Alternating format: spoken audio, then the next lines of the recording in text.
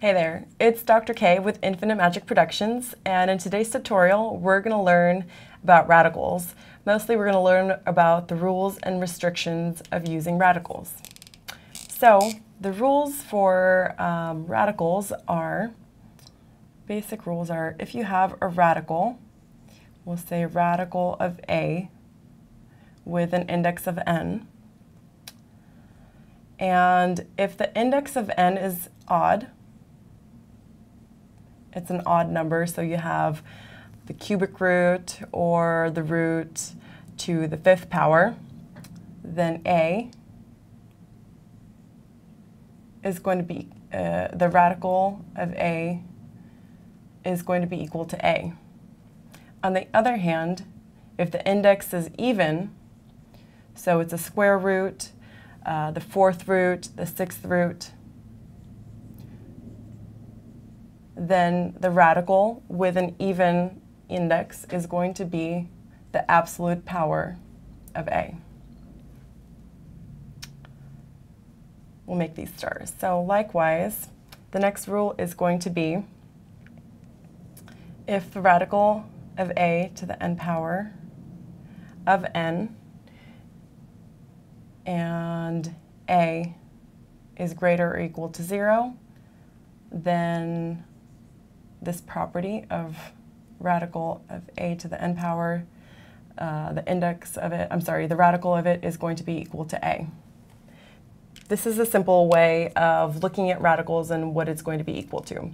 Basically, what this expression is saying that if A is to the n power and you're taking the radical with the index of n power and A is greater than 0, then this expression is basically equal to A.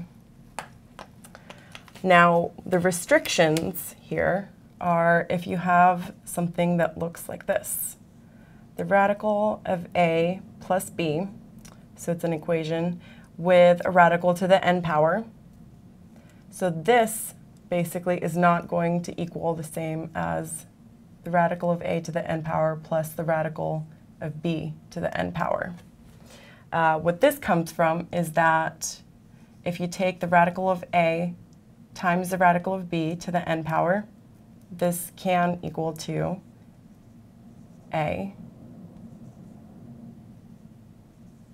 The radical of A to the n power times the radical of B to the n power.